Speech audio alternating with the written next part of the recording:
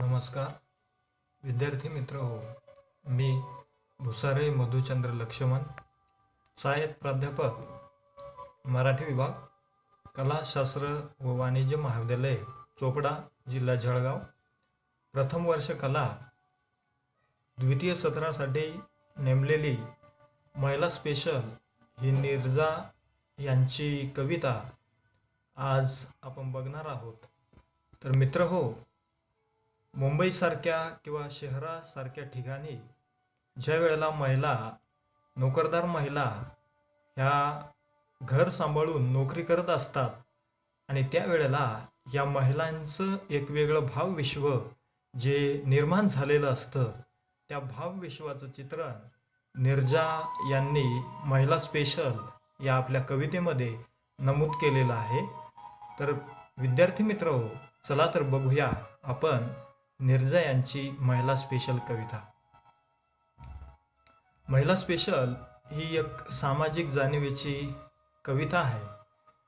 या कवितेमध्ये नीरजा म्हणतात, भरगच्च हिंदकळणारा बायकांचा डबा, श्वासात मिसळताना अनेक श्वास, ऐकू येतात एकमेकींच्या काळजाची स्पंदनं, त्या समजू शकतात एखादीचं हिंस्र होणं, चढताना धक्का लागला तर किंवा दुसरीचं निमूट बसणं, युगानयुगे स्फोटक परिस्थितीतही तयार करतात इथंच त्यांचं छोटंसं कुटुंब पुरुषांशिवायचं, वाटून घेतात तिखट गोड क्षण, खिदळतात उधळतात दाव सुटलेल्या गायीसारख्या, गात राहतात भेसूर पण स्वतःला हव्या त्या तालासुरात, त्या शोधत राहतात स्वतःला, उभारताना आपलं एकटीचं जग जे माहीत नसतं त्यांच्या पुरुषांना, या जगातही भयाकुल करत राहतात पारायण पोथ्यांची, गुंतवत राहतात स्वतःला उलट सुलट टाक्यांमध्ये विणकामाच्या, प्रचंड बोलत राहतात बायका, स्वतःचाही आवाज ऐकू येऊ नये इतक्या मोठ्यानं, तर काही एकट्याच पेलत राहतात भकास आयुष्य, पाहत राहतात मिटीमिटी हसणाऱ्या बायकांकडे आश्चर्यचकित, काही झोपतात जन्मभरांचं जागरण झाल्यासारख्या आपलं स्टेशन येईपर्यंत. विद्यार्थी मित्र हो, नीरजा यांची ही कविता एका महिलांचं वेगळं भावविश्व प्रकट करणारी आहे. या कवितेमध्ये प्रवासामध्ये नोकरी करणाऱ्या बायकांचं एक वेगळं विश्व तयार होतं. तिथं एकमेकींच्या भावना, कल्पना, संकल्पना, मनातलं सुख दुःख या सगळ्यांची देवाणघेवाण होते. आणि म्हणून बायकांचा जो रेल्वेचा डबा असतो, हा रेल्वेचा डबा त्यांचं एक वेगळं भावविश्व बनून जातं आणि तिथंच त्या बायका स्वतःचं वेगळं छोटंसं कुटुंब तयार करतात. आणि म्हणून नीरजा आपल्या कवितेमध्ये म्हणतात, भरगच्च हिंदकळणारा बायकांचा डबा, श्वासात मिसळताना अनेक श्वास, ऐकू येतात एकमेकींच्या काळजाची स्पंदनं, त्या समजू शकतात एखादीचं हिंस्र होणं, चढताना धक्का लागला तर किंवा दुसरीचं निमूट बसणं, युगानयुगे स्फोटक परिस्थितीतही तयार करतात इथंच त्यांचं छोटंसं कुटुंब पुरुषांशिवायचं. विद्यार्थी मित्र हो, बायकांचा डबा हा भरगच्च भरलेला असतो आणि अशा या भरगच्च डब्यांमध्ये प्रचंड महिलांची गर्दी असते आणि या गर्दीमध्ये एखाद्या बाईचा धक्का लागला की त्या एकमेकींवर चिडतात, प्रचंड हिंस्र होऊन ते एकमेकींना मारहाण करण्यासाठी उठतात. परंतु हे एखादीचं हिंस्र होणं का असं होत असावं, यामागं अनेक कारणं असतात. कौटुंबिक, सामाजिक, मानसिक अशी बरीच काही त्या ठिकाणी कारणं असतात. आणि म्हणून काही स्त्रिया ह्या एखाद्या वेळेला धक्का लागला तर प्रचंड हिंस्र होतात, प्रचंड रागावतात आणि काही दुसऱ्या स्त्रिया मात्र शांतपणे निमूट बसलेले असतात. त्यांचं शांत बसणं यामागंही अनेक कारणं असतात. आणि या डब्यामध्ये या स्त्रिया छोटंसं एक कुटुंब तयार करतात. त्यांना हा डबा हवासा वाटतो. या डब्यांमध्ये त्या एकमेकींचं सुख दुःखाचं वाटप करतात. एकमेकींच्या सुख दुःखाची एकमेकींकडं देवाणघेवाण करतात. आणि म्हणून हा डबा त्यांचं एक छोटं कुटुंब तयार होतं. हा डबा म्हणजे त्यांचं एक छोटं विश्व, एक छोटं घर तयार असतं. इथं पुरुष नसतात, इथं फक्त असतात स्त्रिया. आणि या डब्यामध्ये वाटून घेतात तिखट गोड क्षण, खिदळतात, उधळतात, दावं सुटलेल्या गायीसारख्या गात राहतात बेसूर, पण स्वतःला हव्या त्या तालासुरात. त्या शोधत राहतात स्वतःला, उभारताना आपलं एकटीचं जग, जे माहीत नसतं त्यांच्या पुरुषांना.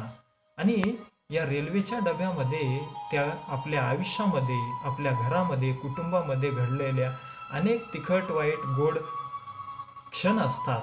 त्या एकमेकींना त्याचं देवाणघेवाण करतात. एकमेकींजवळ त्या सांगतात, रडतात, हसतात, खिदळतात. आणि या डब्यामध्ये दावं सुटलेल्या गायीसारख्या त्या आनंदी असतात. आणि काही काही गात राहतात बेसूर, पण स्वतःला त्या हव्या त्या तालासुरात. आणि इथं त्यांचं एक वेगळं जग असतं. घरामध्ये त्यांना स्वतःच्या मनासारखं गाता येत नाही. आणि म्हणून रेल्वेचा डबा हा त्यांचं एक गाण्याचं माध्यम बनतं. आणि म्हणून त्या इथं बेसूर तालासुरामध्ये स्वतः कोणत्याही स्वरामध्ये गात राहतात. या गाण्याला तालसूर जरी नसला तरी त्या स्वतःचं मन त्या गाण्यामध्ये मोकळं करत असतात. त्या शोधत राहतात स्वतःला, उभारताना आपलं एकटीचं जग, जे माहीत नसतं त्यांच्या पुरुषांना. आणि या रेल्वेच्या डब्यामध्ये त्या स्वतःला शोधत राहतात, स्वतःला काहीतरी घडवायचा प्रयत्न करतात. स्वतः एकट्या जरी असल्या तरी या रेल्वेच्या डब्यामध्ये ते स्वतःचं अस्तित्व शोधण्याचा प्रयत्न करताना आपल्याला दिसतात. या जगातही भयाकुल करत राहतात पारायणं पोथ्यांची, गुंतवत राहतात स्वतःला उलटसुलट टाक्यांमध्ये विणकामाच्या. काही स्त्रिया रेल्वेच्या डब्यामध्ये बसल्या की आपल्यावरती सुख दुःख, दुःखाची छाया पसरू नये, सुखाची छाया आपल्यावर यावी म्हणून त्या पारायण पोथ्यांची करत राहतात. तर काही ह्या रेल्वेच्या डब्यामध्ये बसता बसता विणकाम करत असतात आणि आपलं स्वतःचं दुःखी मन त्या विणकामामध्ये गुंतवत असतात आणि आपलं देहभान हरपून ते विणकाम करत असतात. तर काही स्त्रिया प्रचंड बोलत राहतात, बायका, स्वतःचा आवाज ऐकू येऊ नये इतक्या मोठ्यानं. तर काही एकट्याच पेलत भकास आयुष्य पाहत राहतात मिठी हसणाऱ्या बायकांकडं आश्चर्यचकित. आणि काही स्त्रिया मात्र घरामध्ये जसं काही त्यांना मौन धारण करावं लागावं आणि अचानक त्या रेल्वेच्या डब्यात आल्यानंतर प्रचंड मोठमोठ्याने बोलत राहतात. स्वतःचा आवाजसुद्धा ऐकू न येईल इतक्या प्रचंड प्रमाणामध्ये ते बोलत राहतात. परंतु काही मात्र शांतपणे मिटल्या डोळ्याने भकास असं त्या बोलणाऱ्या बायांकडं पाहत, हसणाऱ्या बायांकडं पाहत त्या आश्चर्यचकितपणे बसलेले असतात. कारण त्यांना हे विश्व हे वेगळं असतं, हे त्यांना जाणवलेलं नसतं. आणि रेल्वेचा डबा म्हणजे त्यांचं मन मोकळं करण्याचं एक साधन असतं. आणि म्हणून त्या स्त्रिया इथं बिनधास्तपणे संवाद साधत असतात, हसत असतात. तर काही झोपतात जन्मभरांचं जागरण झाल्यासारख्या आपलं स्टेशन येईपर्यंत. तर काही स्त्रिया मात्र आपल्याला प्रचंड दुःख किंवा त्यांना प्रचंड कामामधला थकवा आल्यानंतर त्या प्रचंड शांतपणे झोप काढतात आणि जणू काही जन्मभराचं जागरण केल्यासारख्या त्या आपलं स्टेशन येईपर्यंत प्रवास करता करता शांतपणे झोप काढतात. असं या रेल्वेच्या डब्यामध्ये त्यांना एक वेगळं भावविश्व सापडतं. आणि म्हणून महिला स्पेशल ही स्त्रियांची एक मनाची वेगळी अवस्था चित्रित करणारी कविता आहे. त्यांचं एक वेगळं भावविश्व म्हणजे रेल्वेचा डबा, आपलं मन मोकळं करण्याचं साधन म्हणजे रेल्वेचा डबा, म्हणून या कवितेला नीरजा यांनी महिला स्पेशल अशी एक शीर्षक दिलेलं आहे आणि म्हणून मला वाटतं की हे शीर्षक स्त्रियांच्या मुक्ततेचा एक संवाद साधणारी कविता आहे, भावविश्व साधणारी कविता आहे. अशी ही कविता विद्यार्थी मित्र हो आपण समजून घेतली. या व्हिडिओ हा आवडल्यास आपण शेअर करा, लाईक करा, कमेंट करा, सबस्क्राईब करा आणि सजेशन असल्यास निश्चित कळवा. धन्यवाद.